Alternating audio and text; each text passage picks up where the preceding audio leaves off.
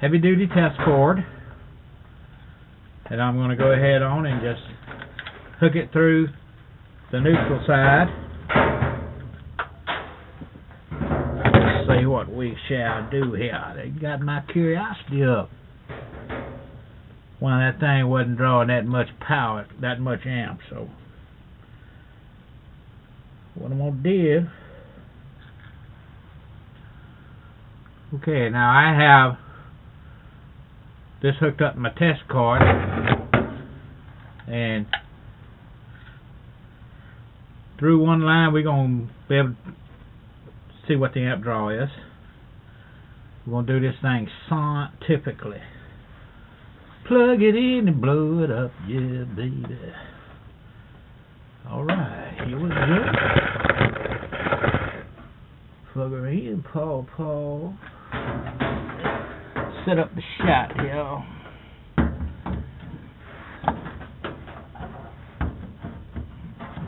Here we go.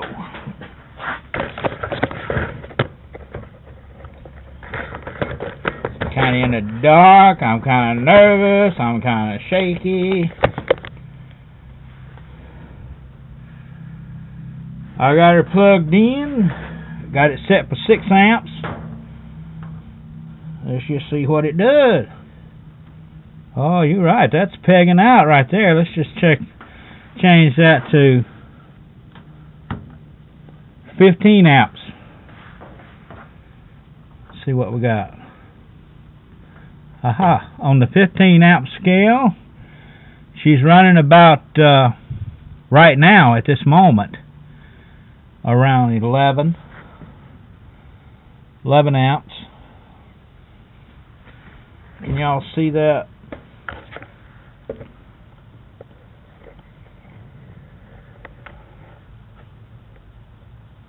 It's pulling about, imagine as it gets hotter it's going to go on up. It's up to around 11. It's inching on up. Well, let's see how the... I smell it. I smell the heater. It's kind of cool out here now.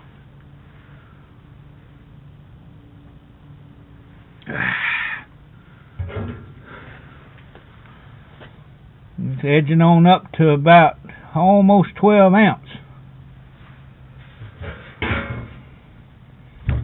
So far. It may go on up, I don't know. What I'm surmising here is when I checked it with that other one, that's an old amp probe. And it's been out in the weather and things like that. It may be a little off. It probably is. I done dropped it. That might have been one of them ones that I've dropped. This is a newer UEI model that I don't use very often. So it's showing so far it's running around 12 amps, which is still pretty good because that sucker's putting out. That sucker's putting out right there.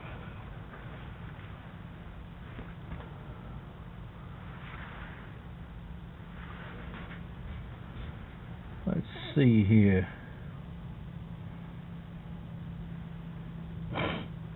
See if it gets any more.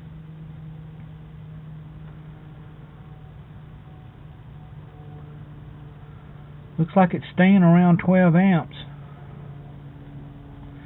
Now, hoo-la-la, let's see what if it's drawing 12 amps, 120 volts. Now we know how many amps it's pulling.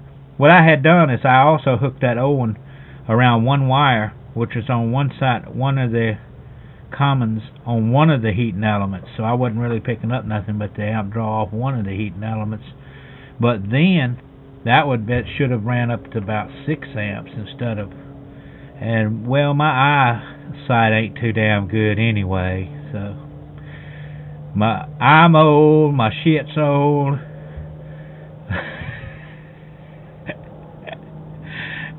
What can I say? It's staying on 12 amps. So And it's feeling pretty good in here already. And this thing's putting out heat on both sides. Really good. There's no fan in there. Somehow or other, the colder air is at the bottom on the floor. The colder air is being drawn into these panels, and as the air gets heated, it's making a natural flow up through the top. The design is called, hot air rises, so it's pulling, the hot air is coming right out. So as it's rising up out, it's drawing more in from the bottom, from the base, and from the sides. Well, that's pretty cool. Check the controls out, Paw. Oops.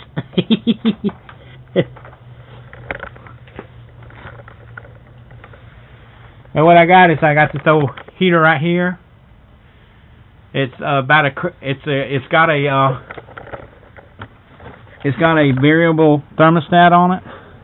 And what I'm gonna do is I'm gonna take this heater apart, because I think the element's gone in this one. I'm gonna go ahead and take this apart and get this rheostat out, and somehow or another I'm gonna mount it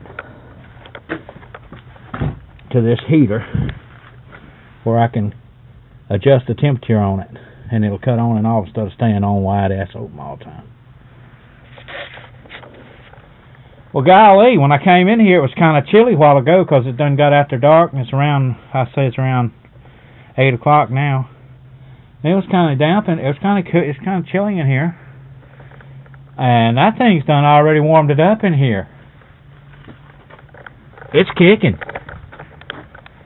And it's staying right on just below 12 amps. So, glad you pointed that out, Mr. Cooker Dude. Might have to subscribe to your channel. You seem like you know a little bit of something. Besides cooking. There's a lot of people in this world that can fix shit, and a lot of people in this world that can cook stuff.